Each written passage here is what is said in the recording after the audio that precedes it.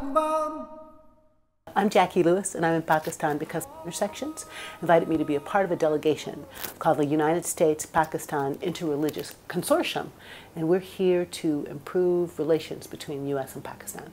I think we can improve relations between U.S. and Pakistan. One relationship at a time. We can reduce suspicion, we can increase trust, we can find out that we have more in common than we think.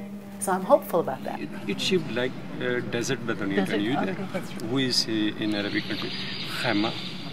Tent. So it's a tent. Tent. Yeah. Okay, so this is a tent. Yes. I experienced that at the mosque. These guys are so proud of this mosque. I say guys because they were guys showing us the mosque. But they're so proud. They're so proud of the light fixture. They're so proud of the bulbs. They're so proud of the way it stands up without help. They're so proud of the way it is a tent, like a Bedouin tent, that it evokes their history and their story and their relationship to Allah. They're so proud of it. If you just really listen, you get a kind of awe at the holy. I don't know why that catches me up, but it's kind of like,